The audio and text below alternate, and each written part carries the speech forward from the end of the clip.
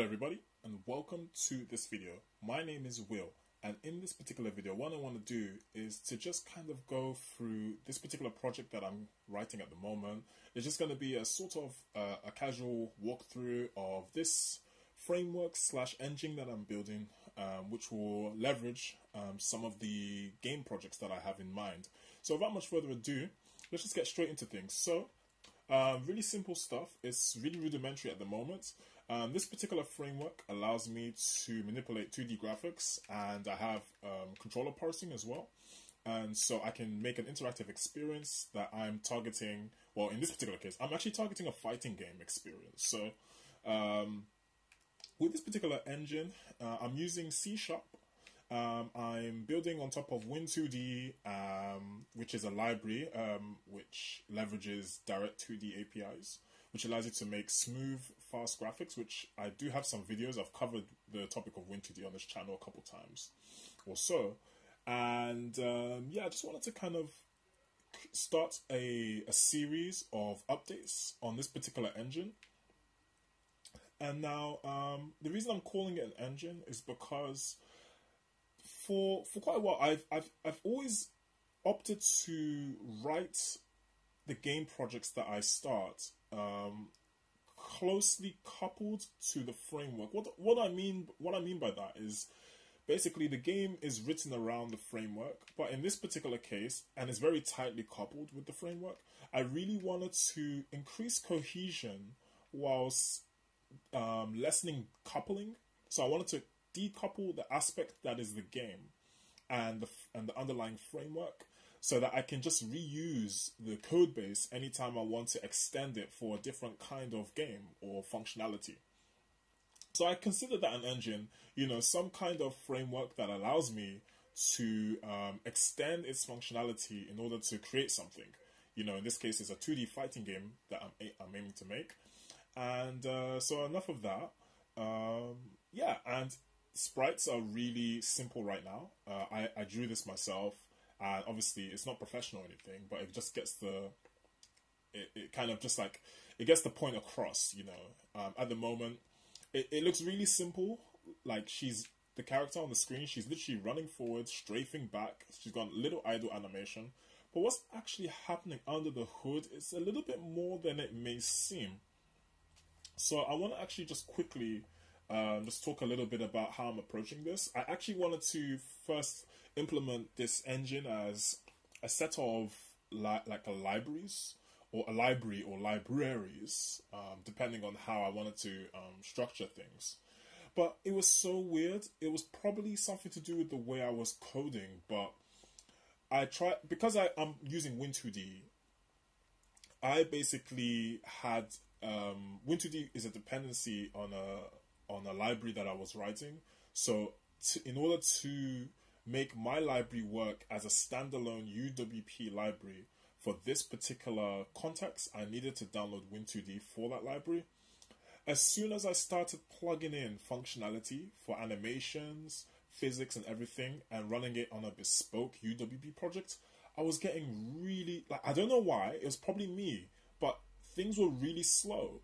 And I know Win2D is fast, so when I would run very similar code, but everything running natively in the project, the UWP project, it was fine. So I was quite not disappointed, but I was kind of, I don't want to use the word discouraged, but I decided to opt away from sort of creating standalone libraries, although that's the ideal case, and just basically encapsulating the functionality, most likely with interfaces, and then implementing those interfaces via classes that can be accessed in some project. That's the ideal approach I have to building an engine, and I think that's one of the most optimal ways you can go about it. And it's not off the cards. But at this stage of the game, I suppose I'm sort of testing the waters, whereby I'm using a UWP project itself, and all the functionality is separated via classes. So you can't see my solution explorer at the moment because I've got my diagnostic session. But I have a simple physics class dealing with movements. I have my animated draw, my animated update. I've got an input buffer for checking inputs. And the interesting thing is, it's really early days, as you can see. I mean, I've got less than 1,000 lines of code on the main class, so still got a ways to go.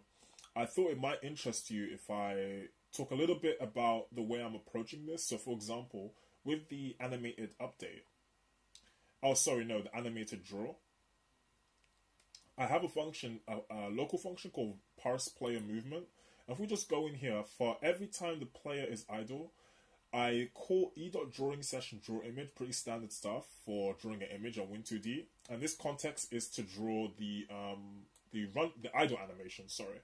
But I pass the animation, or rather I pass a buffer. In this case, I use a list of canvas bitmap to function as a buffer of all my player animations. And the functionality of this function, animate sprites, is set up so that all you have to do, it abstracts away some of the legwork.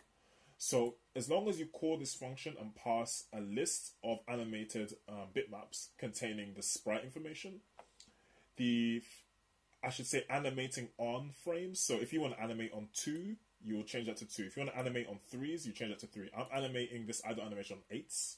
So for each frame of animation, it's rendered on the screen 8 times before it increments to the next frame. So the functionality takes care of that. I forgot what 0 means. Let me just see if I can find it on my overloads.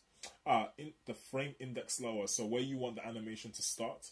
So in this case, because it's a separate buffer for each animation move from a move set. I start from 0 and it just goes up to count -1. So because it's a 0 index situation, I don't want to put count all the way. I -1 just to accommodate for the 0 indexing. And I pass a reference of the main class, and I pass a rect struct to hold the bounds of the graphics. And just quickly looking at my notes, and physics is quite interesting as well. I have a bespoke physics class here, and it takes care of, it's pretty rough right now, but it takes care of camera offsetting. So I've got camera offsetting. These aren't doing anything really, hence why they're not being used. But the main parallaxing is being dealt with here. As I kind of glean towards, this is really rudimentary stuff and it's really early days, so things are really scruffy. But I thought it might be interesting just to make a video about what I'm doing right now. And so the general idea with this particular, as I said, this particular engine is to leverage the work, let's say 50% of the work, because let's face it, whether you're using an engine or coding a game from scratch, there's always going to be, like, should I say, the challenge, the learning curve, right? It's never going to be easy, but what this allows you to do is to focus just a little bit more on the creative process rather than the functional process itself, because this project actually abstracts away some of the functionalities you'd expect from a 2D fighting game, like command input buffers. Like, for example, I arranged this to render for a target resolution of 1280 by 720, but the scaling is not right. And if I just stretch this down, you'll see what I mean. As you can see, there's a little bit more to see down there. And these arrows are actually my input buffer monitor. So if I go ahead and start just tapping on the face buttons on my Xbox controller, you see A, B, X, A, Y. That's because I'm tapping those buttons on the controller, and I just put some debug information so that I can see what's going on to help me with my debugging. So there's still a ways to go to make this a fully fledged engine, I suppose, as far as the term goes. Well, it's been really interesting, and yeah, I suppose the view for this project is to, I mean, if it got to a point where I released a community edition, it would be really interesting to see, because I don't see a lot of 2D fighting game frameworks or engines out of a couple notable ones. So maybe if you know, I got this to some presentable states that it could be, you know, released. How I would do that, I did consider like having an editor layer sitting on top of the framework.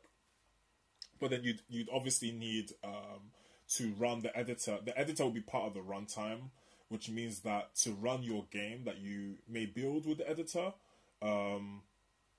you'd be running the engine as well, in a sense, because it'd be part of the runtime. So that's the first way I would approach it. Other than that, it might just be a set of tools implemented as libraries, and the project itself. So almost like a project type, I suppose. You know, when you get those DirectX 12 and 11 templates from your Visual Studio session, something like that. You know, gets you started with some skeleton code and maybe offers a couple libraries. I'm thinking of implementing it like that, this particular framework, because it's the simplest way to go about it for me, as far as I can tell. So I just wanted to make this short video just to kind of go through that. I thought this was just really interesting. I've only spent a couple or so days, just a few days on this, really, just fleshing it out. And I'm quite happy with what I'm seeing right now. I can really imagine where this can go, with the necessary touches that it needs and the necessary additions and functionalities to really make it support fast, reliable 2D graphics for a fighting game. So I hope you enjoyed this video. My name is Will. I'm on LinkedIn. There should be links to my portfolio and website if you're interested. And yeah, thanks for watching, guys, and I bid you a great day. Have a good day. Bye-bye.